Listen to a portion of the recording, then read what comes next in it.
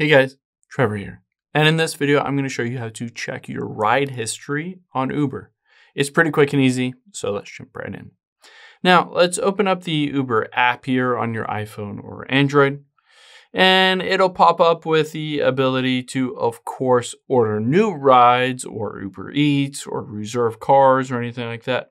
But you can always go back and see your old rides by tapping on Activity at the bottom right.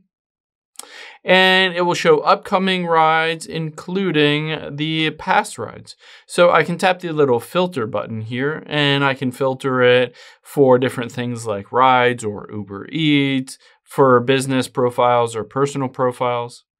But if I scroll through here and say I tap on one of these, I can get the exact ride details of this. You can see on this specific one, I went in Charlotte, North Carolina, December 3rd. You can see the exact address that I was picked up and dropped off at, the ratings.